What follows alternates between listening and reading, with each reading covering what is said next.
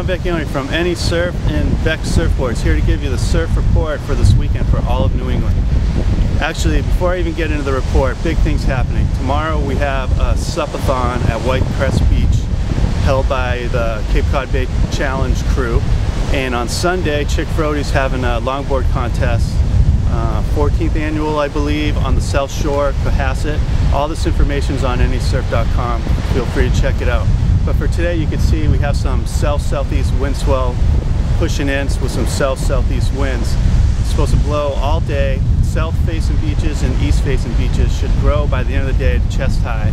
Tonight, Tropical Storm Andrea is on her way in. Her first early hurricane of the year, #1 with the letter A, Andrea. She's here blowing 50 miles per hour tonight to give south-facing beaches overhead waves tomorrow and onshore winds. And for the east-facing beaches, it's going to get up to head high tomorrow. And good news is for the east-facing beaches, it's supposed to blow west by the end of the day. So we should have some clean conditions by the end of the day tomorrow. And there'll be remnants on the east-facing beaches for Sunday, probably waist high, slowly dying throughout the day with the west winds. South-facing beaches are going to continue to have onshore slop because of the southwest winds, probably about shoulder high, even running through to the end of the day. For a more detailed report, go to NESurf.com and check out Dave McLaughlin's report.